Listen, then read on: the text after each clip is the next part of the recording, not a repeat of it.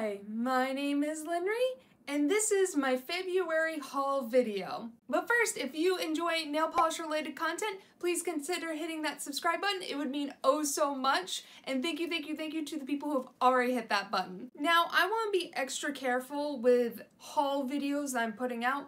A lot of this hobby is shopping, but I don't want people to feel pressure to spend money and whatnot. My fiance and I, we set ourselves a fun budget, and if we don't spend that money, it kind of rolls over into the next month. But I do want to clarify that most of my collection, yes, it is a lot. I do have a lot of nail polish. I have a shelf of it, but most of it was purchased on sale. About 80% of my collection was done on Black Friday or when these brands do their annual sales. So there is no shame in waiting for a sale. Honestly, it's much smarter. A lot of these polishes are not limited edition, they'll be around, and if you wait, you can save like $4 a bottle, which is really nice. With the way months have been passing by recently, Black Friday is just around the corner. But let's get into it. So I'm gonna cheat a little bit for my month of February, because in the month of January, I only purchased 2 things, and they were towards the end of January, so I'm just gonna slide them into February. On January 28th, I made my first Moxie nail varnish purchase, and I was so pleased. NYX Polish on Instagram, I will link their Instagram account in the description below, contacted me to let me know that Moxie has a nail file that I was kind of looking for. I purchased this nail file from Moxie, and it's $13.25 USD, and this is a honking big boy.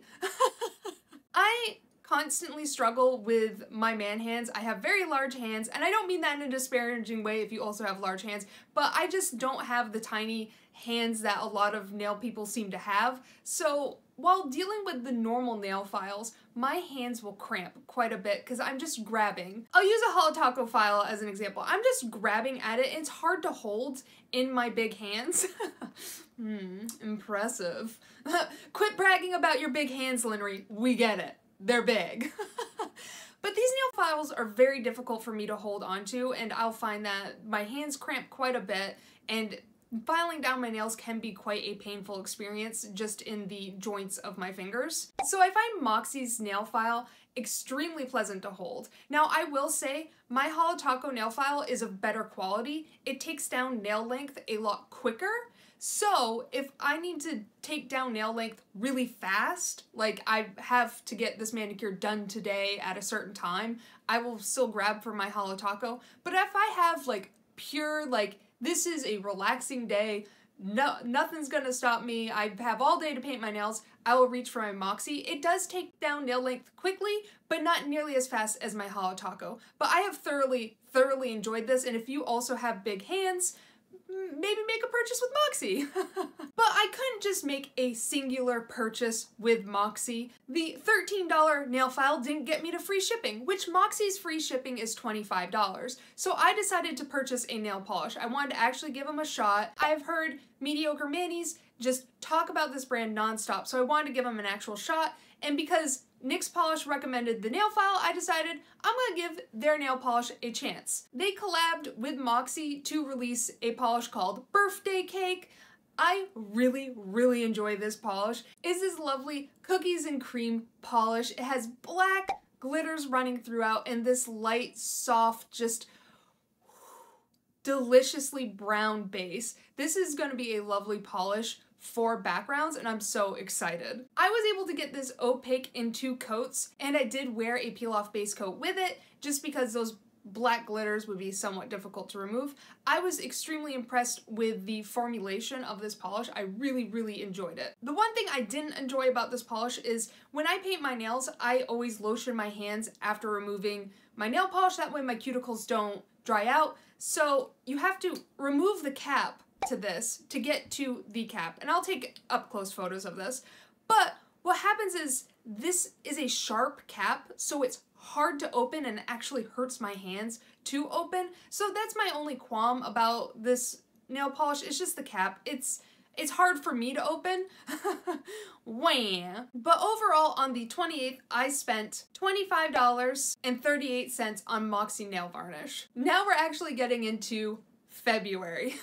On February 10th, HoloTaco released their Lost in Space collection.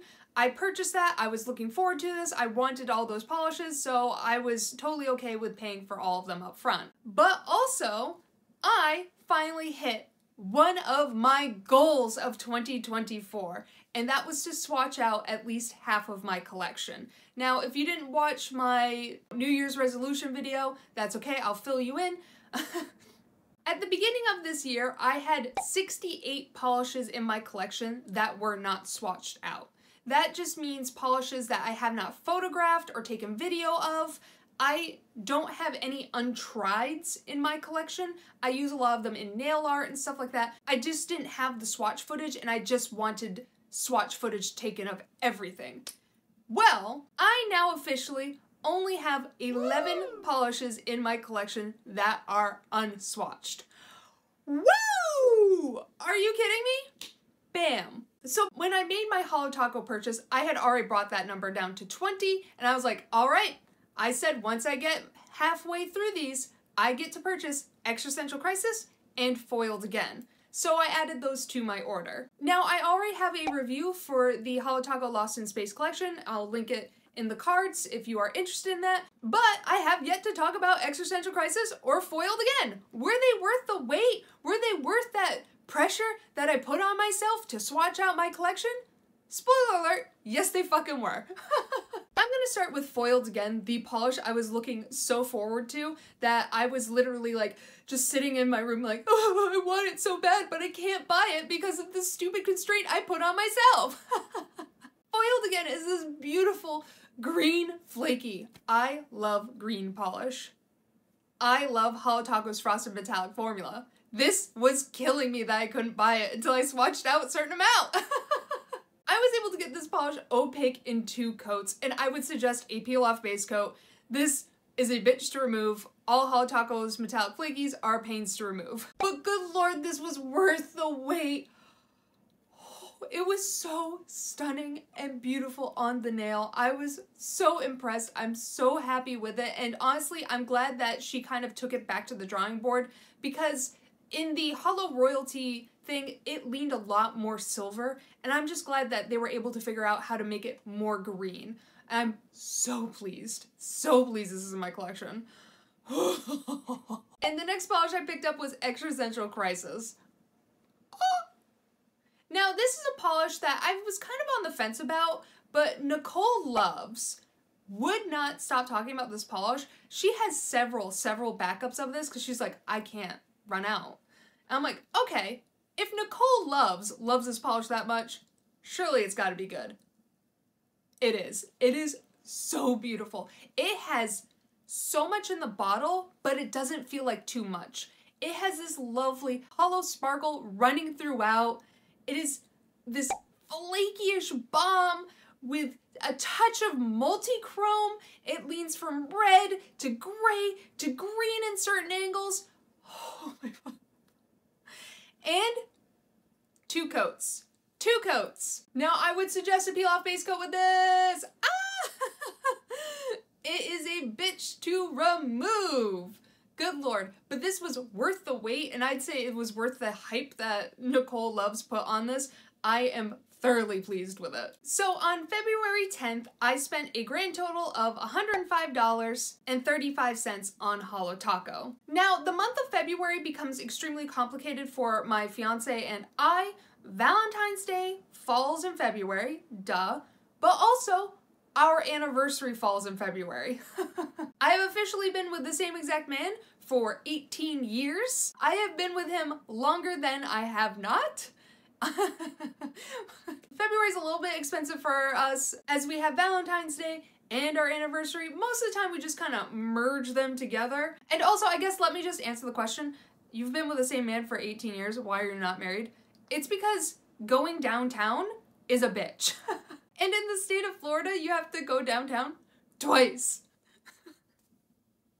It's pure being lazy. We've actually been engaged for 10 years.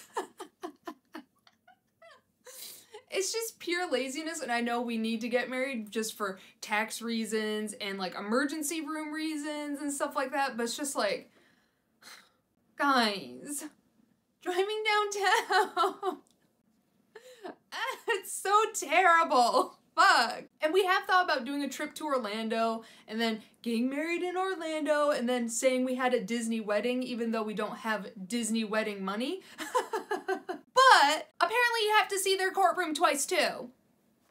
It's bullshit. But anywho, I didn't purchase these nail polishes, but since we share a banking account, I'm just gonna count it towards my haul total. So it made things a little more expensive. But my fiance was like, okay, I need you to update your spreadsheet because I'm gonna buy you nail polish, so I need to know which ones you already have so I don't buy you duplicates. And I told him, look, everyone is suggesting to me, polish for days, blurring base coat. Get me this polish, and then just find a bunch of polishes that you like the color of, and then buy that. I don't own any polish for days, so you're in the clear for this one. And he's like, whew, thank goodness. So on the 20th, my fiance got me a bunch of polish for days, and I have been so pleased with these polishes. I guess I'll start with the blurring base coats. So he got me 2 blurring base coats by accident. The one I told him to get me was Soft Focus Lavender Ice. I wanted this one because my nails are very yellow, and purple on the color wheel will cancel out yellow a little bit so that stainage doesn't come through as much. But then he also bought me the Plum Taupe one because he thought it was just a normal polish, which I think is funny, but now I get to try them out. I've only tried Lavender Ice so far, and I've actually really enjoyed it. It is doing what I want it to do, and I can see why people have been hyping this up. It is a good blurring base coat. But let's get into the polishes he got me, the more exciting things. The first polish is Magic Mirrors. It's this beautiful, reddy purple with a gold shimmer running throughout and golden reflective glitters. Oh, so beautiful on the nails. Woo!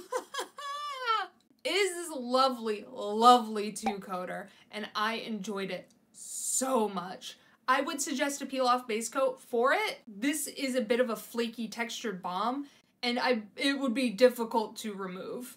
Now, it was also a teeny bit top coat hungry, so I did also double up on my top coat. That's not really an issue for me. I don't care about doubling up on top coats, but this was an absolutely stunning polish. The next polish that is up is Dragon's Breath. He got me this polish because he liked the name. He's a polish addict now. We've all purchased a nail polish just because it had a fun name on the bottom of the sticker, okay? But it's this lovely, grungy, deepy, reddy, browny color with these white flecks running throughout. This was a polish I wasn't too drawn to. I was like, oh, wow, that's pretty. And then I put it on my nails and I was like, oh, damn. This is the grunge, the edge I need in my life. It also has like this kind of golden shimmer running throughout. It just hits the light so beautifully. I was so impressed. I swatched Dragon's Breath in 3 coats. I also wore a peel-off base coat for this as those glitters I felt like might be difficult to remove, but I feel like with the soak-off method, they'll come off easily enough. But this was an absolutely stunning polish. The next polish that is up is Sky High. It is this beautiful, glowing, soft blue with this green gold shimmer running throughout. This thing illuminates your nails. Oh! There's also what I catch glitters. I don't think they're hollow, but glitters that are on the same wavelength as this green, goldy shimmer running throughout, giving it just this extra pizzazz and sparkle in an understated way. I thought this polish was oh so beautiful. It laid down on the nail so wonderfully. Now, I would suggest a peel-off base coat for this polish, as I feel like if you removed it with normal acetone methods, you'll probably find these beautiful, glittery, shreddy bits in your cuticles. The next polish that is up is Illumination. This is a beautiful 3-coater. It's this pink shimmer in a gray base. Kind of like Spirit Fingers, but I feel like this pink shimmer is definitely a lot more loud than Spirit Fingers. I wouldn't say it's a dupe for Spirit Fingers at all, but if you want Spirit Fingers with a bit more, this might be an excellent polish to grab. As this is just a shimmer base polish, normal acetone methods will work just fine. No peel off base coat required. Wham bam, thank you ma'am. The next polish that is up is Blue Spruce. Good Lord, this is a stunning 3 coater, and this is St. Patty's Day in a bottle. It goes so green that on certain angles, certain lighting, you could kind of catch blue hues.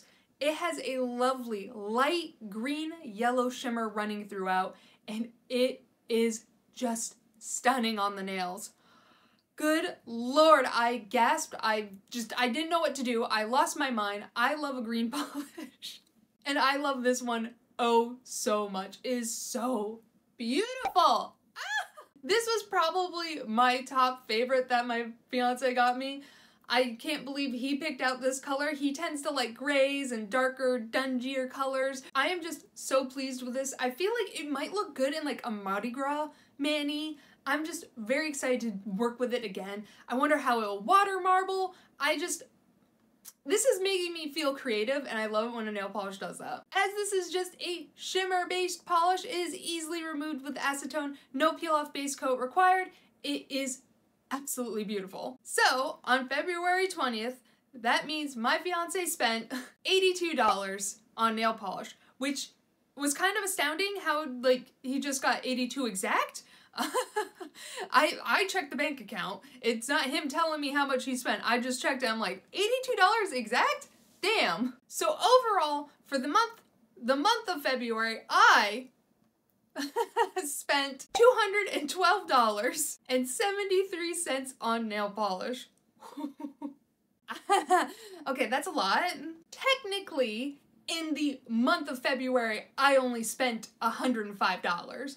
But I tacked on January, which in January I only spent $25, okay? And then my fiance spent more money on nail polish, okay? This isn't all my fault. Sorry, that number's just really big for me. I don't normally spend that amount in nail polish, but that's what happened in February. Overall, I'm extremely pleased with all my purchases. I didn't experience any duds, and I was just over the moon with all my purchases. I do want to say again that waiting for a sale is perfectly viable. Please wait for sales for nail polish. You know, I don't want to encourage people to spend outside their budget and stuff like that. Please know, I budget my life accordingly. I never dip into savings for nail polish. I always have a specific budget. But if you enjoyed this video, please consider hitting that subscribe button. It would mean oh so much. And let me know what you purchased in February. I hope you enjoyed the video. Bye!